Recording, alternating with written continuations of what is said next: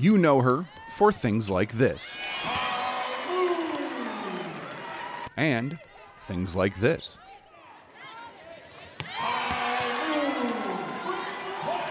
Her teammates take notice of her range and her ability to break down her defender. She's a beast. She's one you can count on. Confident, risky. Very energetic. She brings life to not only this team, but to the entire event center when she plays. She's Bearcats senior and America East Player of the Year, Kai Moon. Moon finished the regular season averaging 20.4 points per game, tops in the conference and 11th in the nation. In her first 3 years, she averaged just 10.8 points per game. So what's the difference this year? I think my mentality has been the biggest thing, and knowing this is my last year that I'll be playing basketball, I push myself so much harder in the off season to get to where I am. She is so competitive, and it's contagious, and her and our other seniors have done such a great job that every drill, it's people, they get mad when they lose, they want to run it back in everything they do, and that competitiveness really has shown. She hustles, she fights, she gets up there, rebounds. She's not afraid to go against a big body post or anything like that. And defensively, she gets in there, she scraps. She's diving all over the place, she's getting in there. She's not afraid for the contact. She's not afraid to get little bumps, bruises, scrapes. We like that. We like to show our hard work through bruises and scratches. Falling in love with basketball at a young age, it was at home that she found the source of her drive. Growing up, my dad is very competitive, and he could probably tell you I've quit basketball 17 times going and work out with him because he's always just pushed me maybe farther than I wanted to be pushed. But I always came back because I never wanted to be seen as somebody who just gave up and let somebody get to me.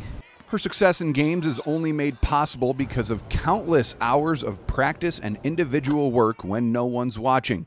But with a college basketball season that effectively runs from July through March, even after 4 years, it's not always easy. It's hard, and especially now at this point in the season, your body wears down, and I think that's probably the biggest reason why it can wear on you mentally. This is every day. Now, this being my 4th year, I think I've built my body up enough to kind of sustain this, but it's also about training your mind to know, like freshman year, this wasn't the same Kai that you saw. It was a struggle at times, and it's still a struggle now, but I think I've managed it a lot better. In her first 2 years, Moon was in the shadow of Binghamton's all-time leading scorer, Imani Watkins. As a junior, Moon was limited to only 19 games due to injury.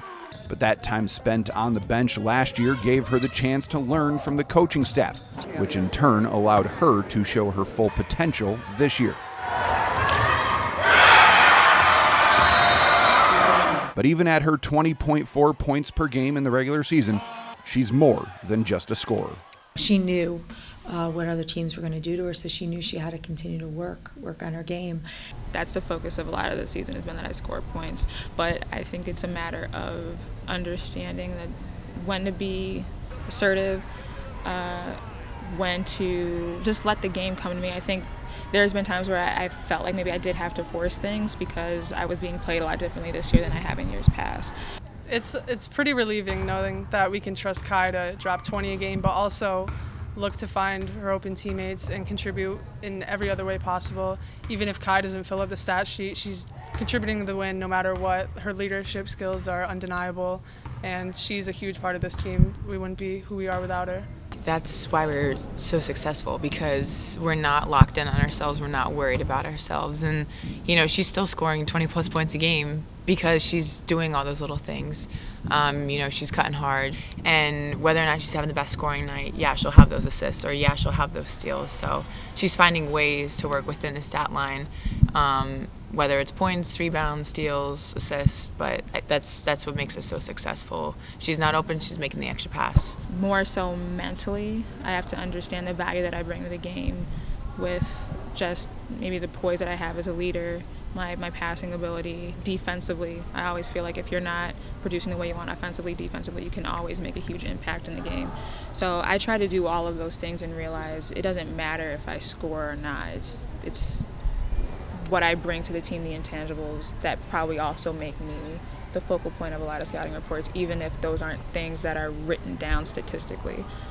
Those intangibles, hard work, dedication, the ability to control a game, things she learned by watching and emulating NBA legends Michael Jordan and Kobe Bryant. I always wanted to be the best one. That wasn't always the case, but I always wanted to be the one that had the respect of my teammates and even people on the other team. I don't listen to what people say, but I can definitely tell if someone's challenging me during a game, and I try to meet that challenge every time.